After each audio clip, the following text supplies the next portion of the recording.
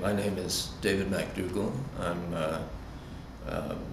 I'm based at the Australian National University in Australia, in Canberra, and I'm a filmmaker, sometime writer, and a lot of my focus has been on ethnographic film, although the division between ethnographic film and documentary is quite blurred, so I sometimes feel I'm just basically a documentary filmmaker. At other times I focus more on ethnographic films.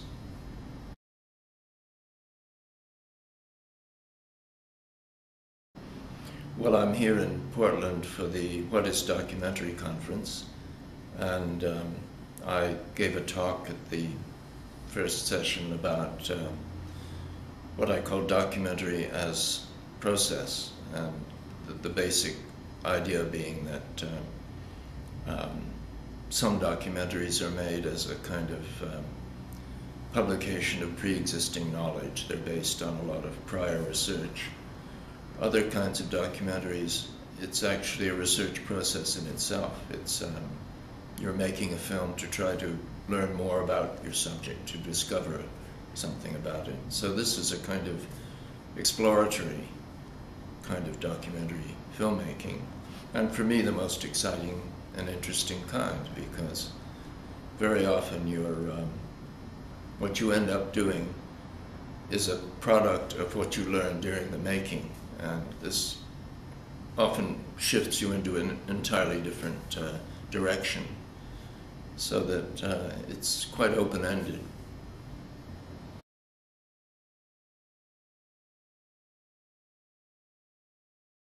Well, you know, previously, and especially when I was making films using 16mm, and my wife and I made a lot of films jointly in 16mm, you almost had to have at least two people, one to record the sound, the other for the camera.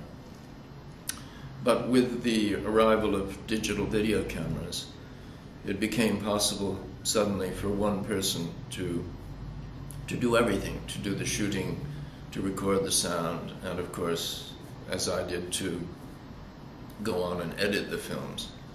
And, you know, I think this changed the nature of the kind of filmmaking that was possible, because we now had a situation where you, as a single filmmaker, were alone with your subjects, and the kind of relationship you had with them, the rapport, was very different from even a crew of two people who would be perceived as a kind of social unit in themselves and, in a sense, standing outside the situation. Whereas when you're alone filming, you're much more exposed, you're just one individual among many others.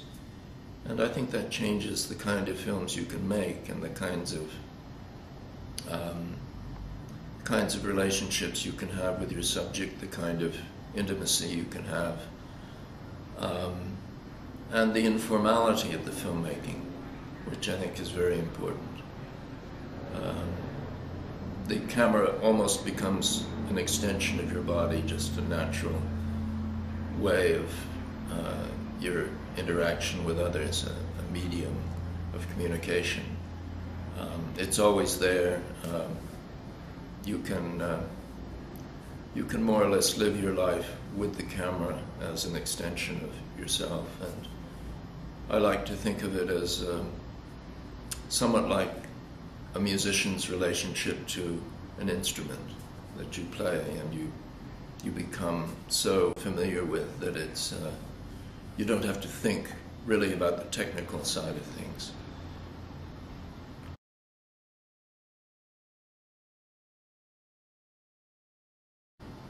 Well, I think when you're filming, you're constantly thinking about what you're doing. You're structuring the film from day to day as you're shooting, and what you shoot today might decide what you're going to shoot tomorrow. In other words, you might shoot a particular scene, something might happen in front of you, and you'd film that. But to make that comprehensible to an audience, you'd realize, well, I'll have to shoot another scene that will help explain it. We'll give the context for it. So in this way, throughout the filming, there's a process going on of structuring and thinking through the themes of the film and how they interconnect. And then, of course, when you come to edit, you get another chance, in a sense, to develop this further. And if you've, I think if you've done a reasonable job in the filming, and if you've been lucky as well, if things have gone in an interesting direction for the film, then the editing becomes a complementary process which enhances that, which enriches it, which develops some of the themes more fully, which makes the whole more than the sum of the individual parts. And the editing gives you another chance to learn about your subject. Because when you're filming, it's a learning process. You're constantly understanding things better, hopefully. And you're developing your ideas, your insights. But when you're editing, the footage that you've shot can also teach you something. You can learn from your footage.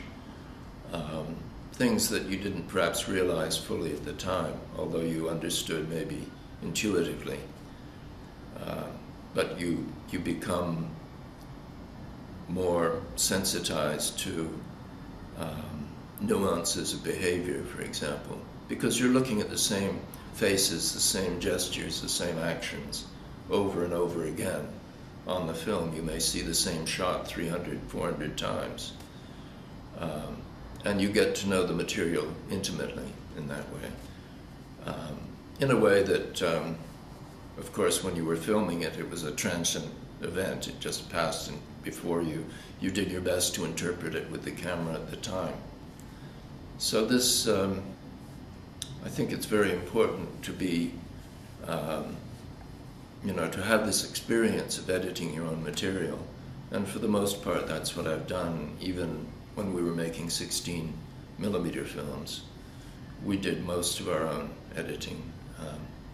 The exception was once working with a very brilliant English film editor who had a lot of experience, who was not just a film editor, but also a poet, a novelist, a remarkable critic, film critic, named Di Vaughan was his name. And I learned a tremendous amount from him just working on one film. And I was able then, on subsequent films, to apply the things I'd learned from him.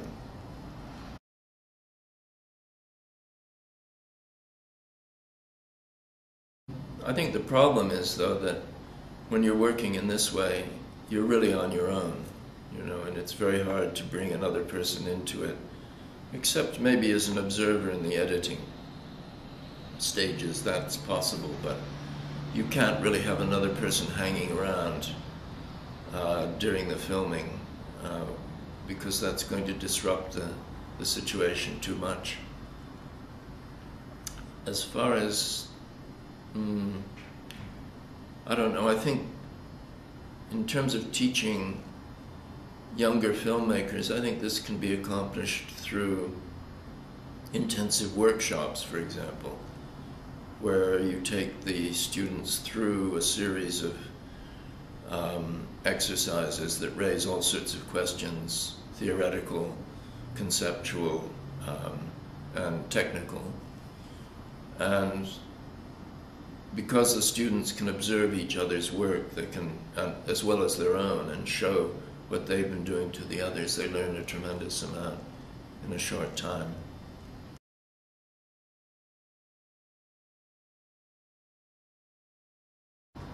Well, this has been debated endlessly at this conference, particularly in relation to questions of authenticity, of truth, or truths, the different possible truths about a single situation.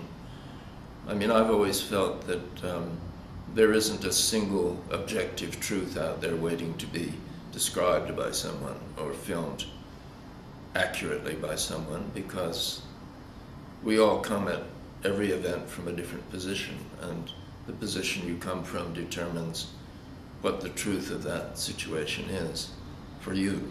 And this morning somebody was saying, well, what is accurate representation?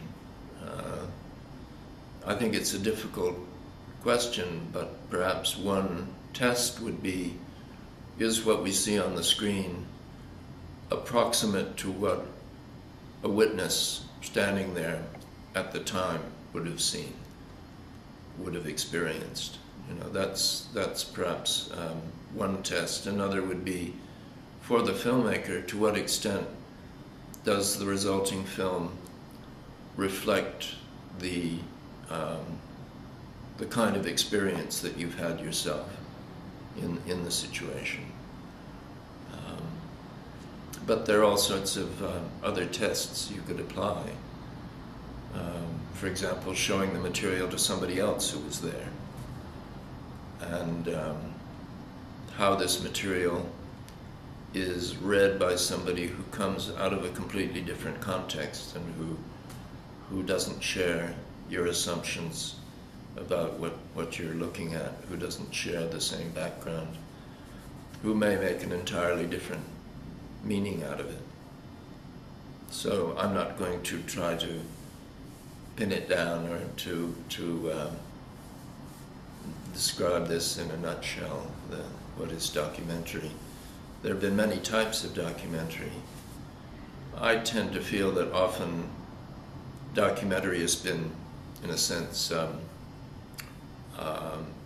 sidetracked by other concerns than the concerns that were perhaps there at the very beginning, when people like Louis Lumière were setting up their cameras for the first time in the 1890s.